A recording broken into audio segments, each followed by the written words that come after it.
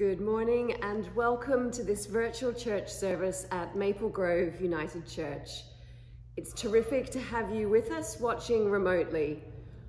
Whenever and wherever you're sharing in this service, we give thanks for your time and your worship. And we pray that this opportunity to connect with your faith brings you closer to God. A special thanks to the Chancel Choir under the direction of Dr. Deborah Henry, accompanied by Ian Sadler. Thanks to our volunteers, Gord Penley and Joan Vinyl-Cox, who will be reading in today's service. As well, thanks for the vital technical support of John Duffin and Joan Vinyl-Cox. Enjoy the service and God bless.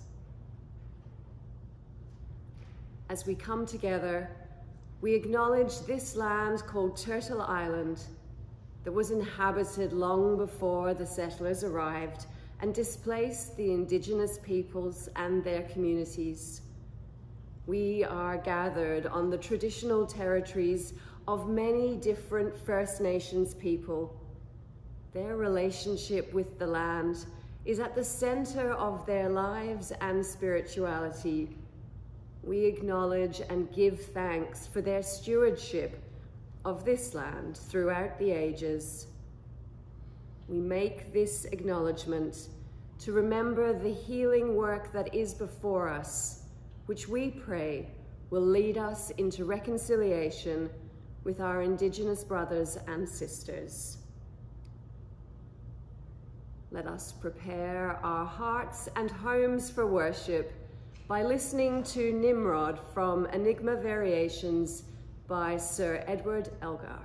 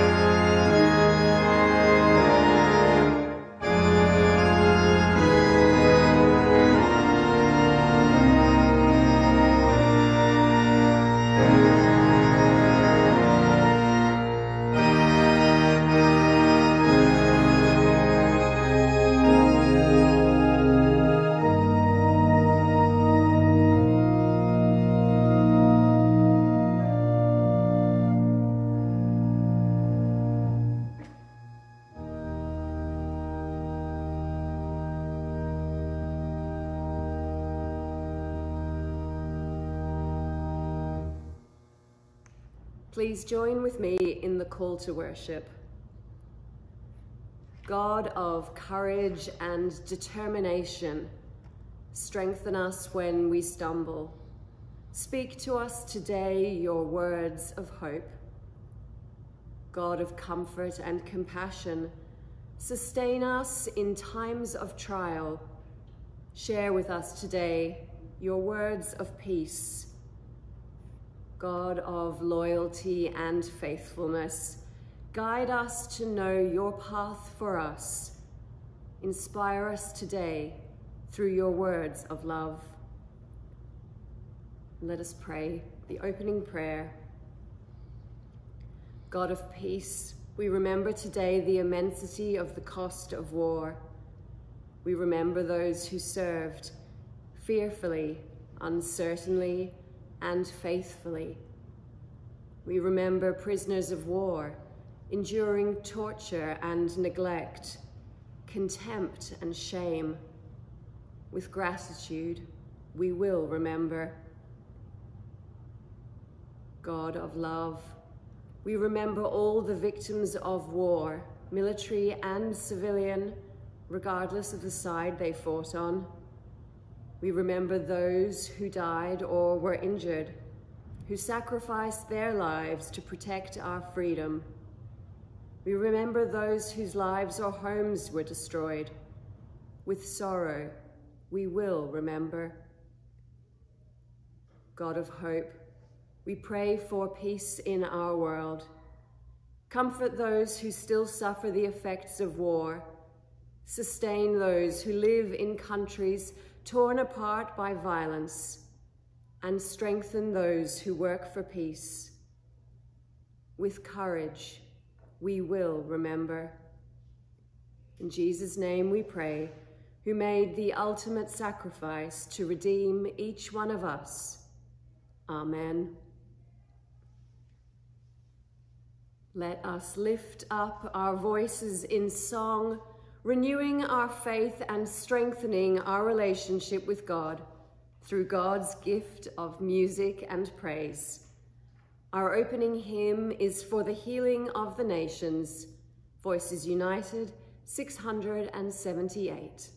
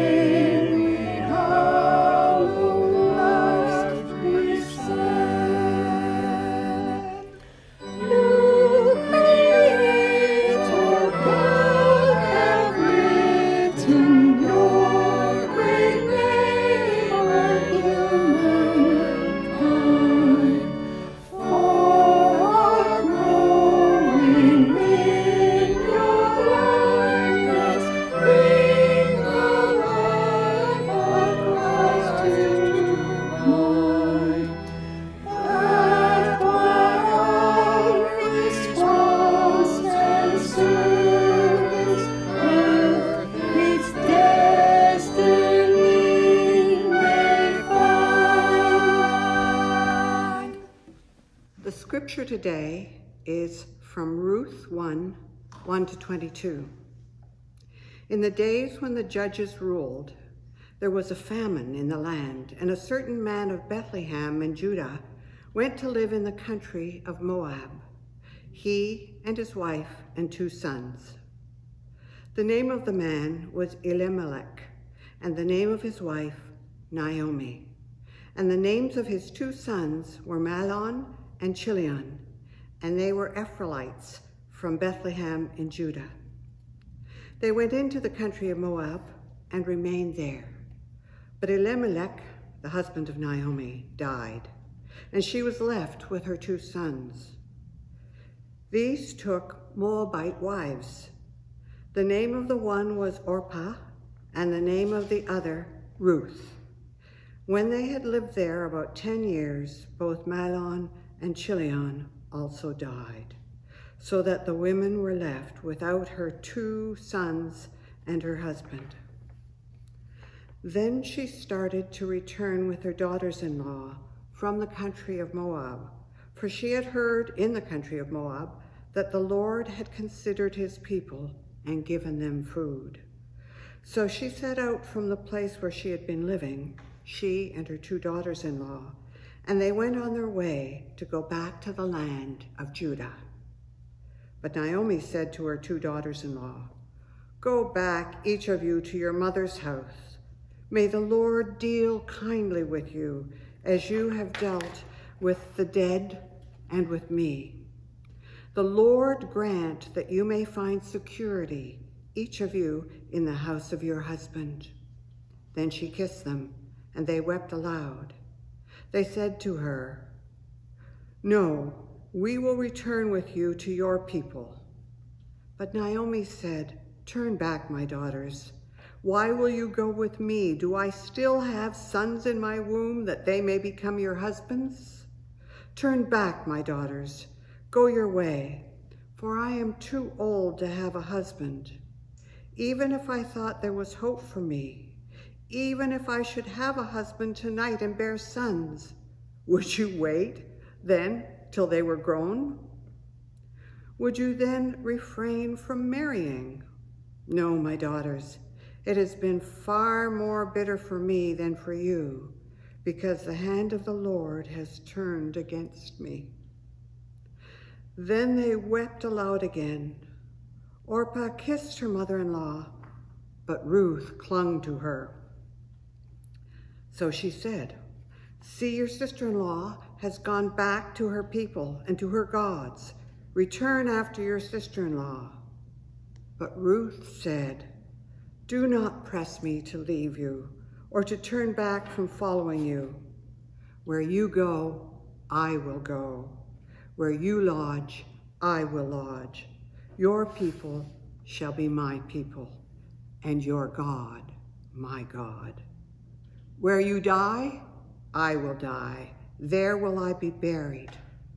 May the Lord do thus and so to me, and more as well, if even death parts me from you." When Naomi saw that she was determined to go with her, she said no more to her. So the 2 of them went on until they came to Bethlehem. When they came to Bethlehem, the whole town was stirred because of them. And the women said, "Is this Naomi?" She said to them, "Call me no longer Naomi. Call me Mara, for the Almighty has dealt bitterly with me. I went away full, but the Lord has brought me back empty. Why call me Naomi when the Lord has dealt harshly with me, and the Almighty has brought calamity upon me?" So Naomi returned together with Ruth the Moabite, her daughter-in-law, who came back with her from the country of Moab. Then they came to Bethlehem at the beginning of the barley harvest. May the Lord bless these words from God's scripture. The war is ended. A diary entry from the front lines in Europe following the armistice. We know the day and hour when the armistice was to go into effect. the 11th at 11 o'clock. Everyone in camp was wondering whether the Germans would stop firing. The barrage was heavier than any artillery fire I had even seen and heard since I'd been in France. And as an ambulance driver and stretcher bearer, I have heard some heavy duels indeed. This was about 11:15 o'clock. Shells were falling everywhere. Guns were roaring. 10 minutes of 11 and still the guns roared on, unmindful of the fact that the peace was imminent. 5 minutes of 11 and everyone was showing signs of nervousness. Then, as suddenly as though God himself had dropped a wet blanket over the crackling flames of hell, and at one blow had extinguished them all, the firing and rumbling immediately ceased. There was an instant pause in which it seemed as though the world had come to an end. Then, from the bells of an old cathedral, pealed forth silver tones that once again were saying, "Peace on earth." My heart was in my mouth, for I was joyously and deliriously leaping about, yelling, shouting, and singing. Then I ran for the old cathedral. The roof was open to heaven because the German shells had destroyed it. There in that ruined place, I knelt with hundreds of others. I knelt with hands clasped, eyes toward heaven, and prayed as I had never prayed before. I thought of home, a mother who would hold me in her arms and cry a bit, and then go to see I had my favorite dessert for dinner. A father who would say huskily, "Son, it's good to see you again." And last but not least, I was thinking of those rows and rows of graves in Flanders fields. Our brothers who died for liberty, asleep there between the crosses, row on row. The victory is won. The war is over, and they sleep in Flanders fields, and we are to go home.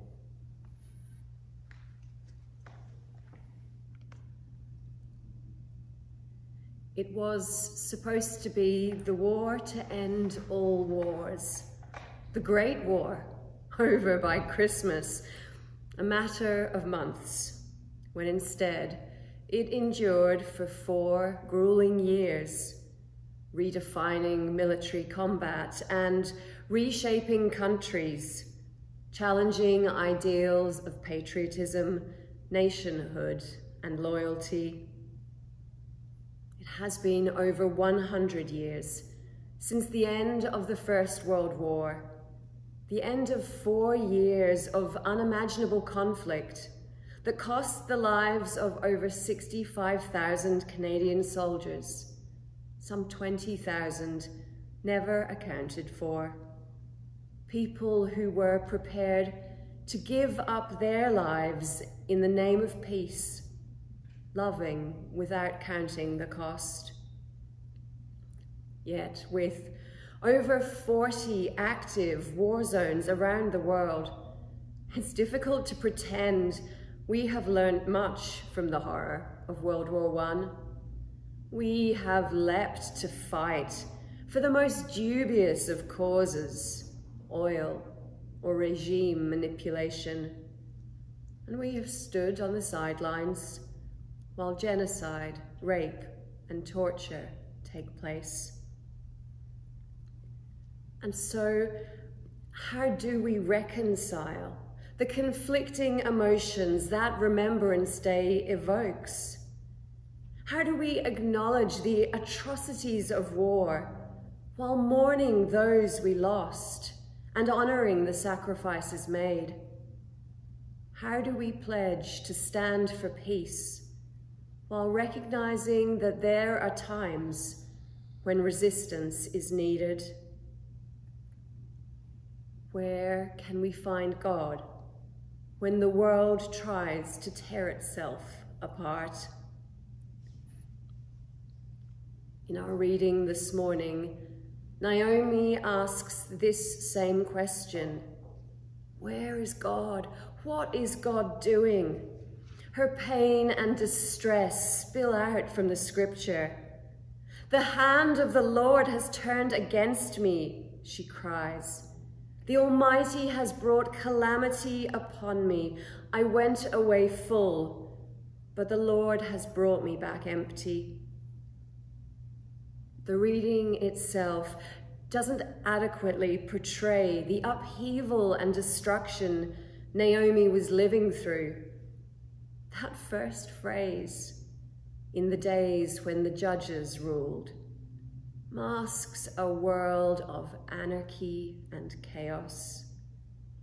Warlords and kings battled for power. Violence and civil disruption were the norm. And then famine struck, forcing families to leave their homes and their land to keep food on the table. But moving from Bethlehem to the country of Moab was a desperate step. Moab was a vicious and vindictive enemy of Israel. And so when we pick up Naomi's story today, Naomi has already been through considerable hardship to provide for her family. Losing her husband would have been a bitter blow, but with 2 sons to support her and the prospect of their families to come, all was not lost. And then tragedy strikes, and both Naomi's sons die. Now she is alone, left at the mercy of an unforgiving world that did not care for childless widows. No wonder her thoughts have soured. No wonder Naomi wants to reject even her name, to throw away any memory of happiness. Every part of her life that had been cause for joy or satisfaction has been taken from her. Like Naomi, it is easy to feel bitter about the ordeal that was World War I, to lament the horrible irony that, to begin with, Canadian troops worried that the war would be over before they could travel to Europe. All the heroism and adventure ended before they could take their share. If only. Instead, there was far too much time for the troops to suffer the interminable, oozing mud, the relentless shelling, and the new and diabolical threat of poison gas. Canadian soldiers were at the front lines when the Germans first deployed this tactic. Soldier A.T. Hunter remembers a strange greenish-yellow fog, an odd sight on an otherwise sunny April day. It drifted slowly, almost gently, towards the Allied forces, gathered itself like a wave and spilled over into the trenches. The soft and quiet approach concealed the fatal intent. Hunter describes a burning sensation in the head, red-hot needles in the lungs, the throat seized as by a strangler. Many simply fell and died on the spot. And the suffering wasn't limited to the trenches. The devastation of the war spread far beyond the front lines, as the drawn-out fighting created countless refugees, widows and orphans. One war widow, married only 3 years, expressed the all-consuming sense of despair. I felt that I didn't want to live. I'd no wish to live at all, because the world had come to an end then for me, because I'd lost all that I'd loved. Words that could have been said by Naomi centuries earlier in her despair. But Naomi was not alone, not abandoned. In her bleakest moment, she is given a most unexpected companion, her daughter-in-law, Ruth.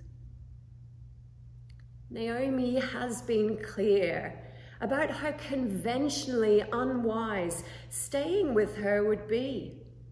And we read of Naomi's other daughter-in-law, Orpah, modeling the expected, sensible choice and returning to Moab. But Ruth stayed put. No, more than stayed, Ruth clung to Naomi. Ruth clung to Naomi with a faithfulness and determination that defies logic, as she utters one of the most beautiful statements of loyalty in the Bible. Where you go, I will go. Where you stay, I will stay. Your people shall be my people, and your God my God. Where you die, I will die. There will I be buried. It's a powerful and evocative pledge. And many of you may have heard this scripture read previously at weddings. But Ruth isn't making this statement at a joyous celebration. This isn't a for better day. It is most definitely for worse. And there's no reason to expect the women's fortunes to change. And yet Ruth clings to Naomi. Ruth pledges an unfathomable loyalty, gives her entire future over to be determined by this act of love and faithfulness. Ruth has no way of knowing what lies ahead in Bethlehem. No way of knowing if she will be accepted as Naomi's family or rejected as a foreigner, an intruder from one of Israel's fiercest enemies. But these are the circumstances in which loyalty can most clearly be seen, precisely when it is most severely tested. You can see in Ruth's loyalty to Naomi an expression of God's unwavering loyalty to humankind, an overflowing love that will never leave us, never abandon us. As God does not abandon Ruth, and has not, despite Naomi's bitter complaints, abandoned Naomi either. For as our reading ends, with the two women heading into an unknown future, there is the first glimpse of hope. Listen again to verse 22. So Naomi returned from Moab, accompanied by Ruth, her daughter-in-law, arriving in Bethlehem as the barley harvest was beginning. The harvest, food, survival, nourishment, the replenishment and filling up of a barren existence. There is light, hope, glimmering in the future. The theologian Frederick Buechner hinted at these glimmers of hope when he said, "War is hell, but sometimes in the midst of that hell, men do things that heaven itself must be proud of."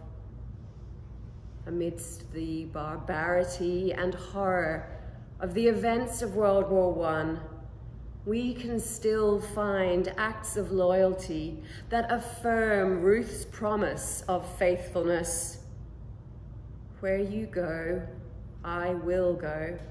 Where you die, I will die. There will I be buried. For Canada, it became a case of your war will be our war, as the fledgling nation committed itself to fight, bound by ties of loyalty to the British Empire. There was an alternative. as the cloud of gas hit the front lines on that April day, as the French troops fired helplessly into the drifting cloud of death, their Algerian conscripts broke away and ran. This had not been their war to begin with. This wasn't their land. These weren't their people. They threw away their rifles and raced, gasping, crying, trying to stay ahead of the deadly cloud, which was moving around 6 miles an hour, about as fast as a fit man could run. Meanwhile, outnumbered 2-1, terrified by the bewildering decimation of the neighboring trenches, the Canadians held their ground. Where you stay, I will stay. Where you die, I will die. The Allied line had been split apart by the gas attack. The Canadian forces were outflanked and in danger of being obliterated by their own gun stations, now occupied by the Germans. Yet throughout the following night, without artillery support, the Canadian forces stubbornly counterattacked, bearing only rifles and bayonets, running into a wall of German machine gun fire. They regain ground, lose it again, then hold a small corner of what was highly strategic territory. For 2 further days, they carry out a series of suicidal attacks with no hope of making significant gains, their sole but essential purpose being to bluff the Germans into thinking the Allied troops were larger and better prepared. All the while they waited desperately for reinforcements. Where you go, I will go. Where you die, I will die. Then came a second gas attack. This time the troops are trusting in the conclusions of 2 Canadian frontline soldiers, a corporal and a medic, that the gas was chlorine. Chlorine would dissolve in water, the soldiers were told, or better yet, urine, which would neutralize the gas. And so they stand and wait, saturated handkerchiefs and rags held against their mouths, no way of knowing if these protections would suffice. Where you stay, I will stay. Where you die, I will die. There will I be buried. And they fight. And again, the Canadians held their ground. Unimaginable courage in the face of unthinkable brutality, faithfulness outranking fear, the immense contradiction that we acknowledge each Remembrance Day, that in our darkest hours, humankind can radiate the love of Jesus. This is my commandment, that you love one another as I have loved you. No one has greater love than this, to lay down one's life for one's friends. No greater love. That's the power at the heart of our faith. The power of love, sacrificial and life-giving.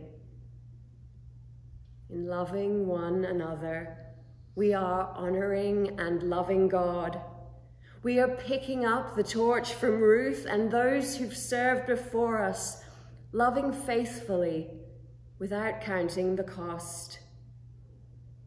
And so we grieve the cost of war, even as we honor the loyalty and courage of those who fought, We pray for peace, even as we recognize that there are some things worth fighting for, values we must always defend.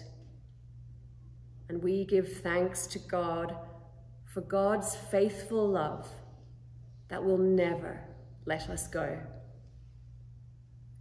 Thanks be to God.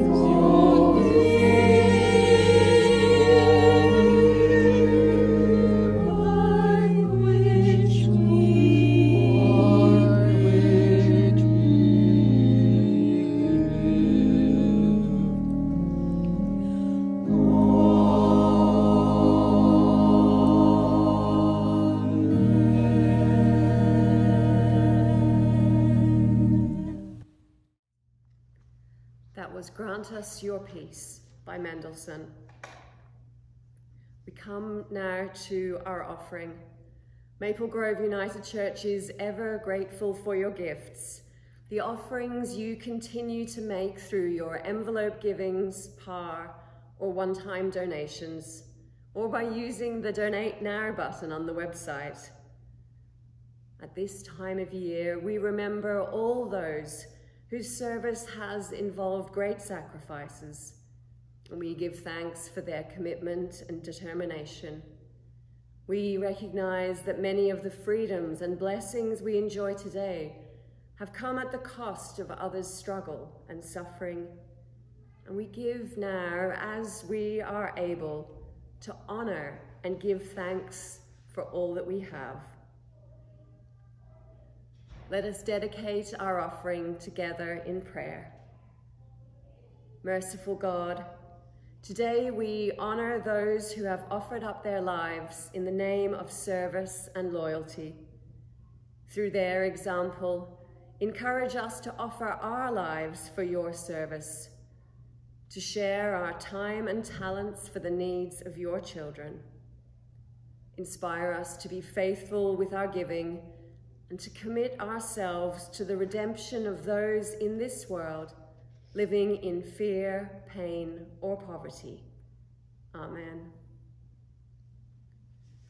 We bring before God now the cares of our hearts and the concerns of our world. Blessed God, we come before you now in prayer to participate in an act of remembrance as we recognize and acknowledge the way the world is, even as we wish for it to be different. We carry with us today our grief. We remember all those lost in wars across the ages, those who returned but were deeply changed and troubled by the violence they experienced, and those whose bodies were never recovered, buried by the conditions on the front line. Loving God, bring us hope and grant us peace. We carry with us today our fear.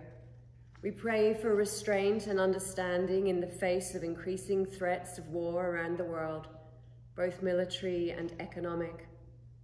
We pray for acceptance and tolerance to overcome the increase of prejudice.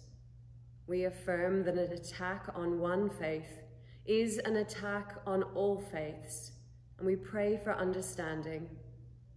Loving God, bring us hope and grant us peace. We pledge our faithful commitment to stand up for the downtrodden and the outcast, those that society looks to isolate or diminish, to reach out to those in need, the hurting and the lonely, and to bring love and compassion into our communities, remembering your faithful love for each one of us. Loving God, enable us to be bringers of hope and agents of peace. In Jesus' name we pray, remembering and striving to follow his commandment that we love one another. Amen. And hear us now as we pray in the words that Jesus taught us, saying, Our Father, who art in heaven, hallowed be thy name.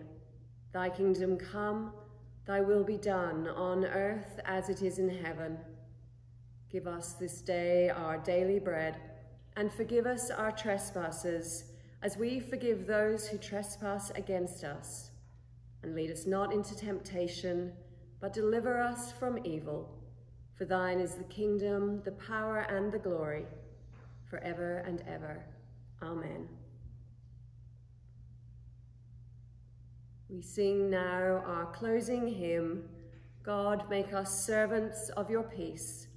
Voices United, number 676. There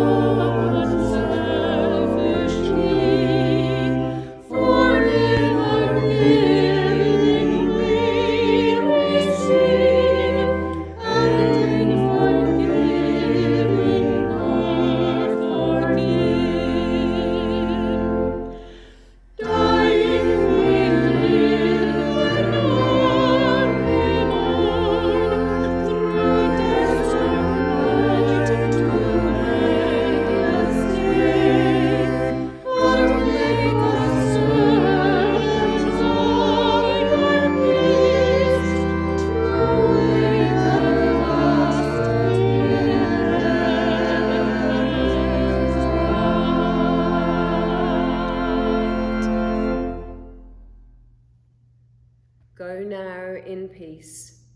Remember that where you go, God is with you, and where you stay, God can use you. May you be strengthened in the hope that comes from the love of God and the sacrifice of our Lord Jesus Christ. Amen.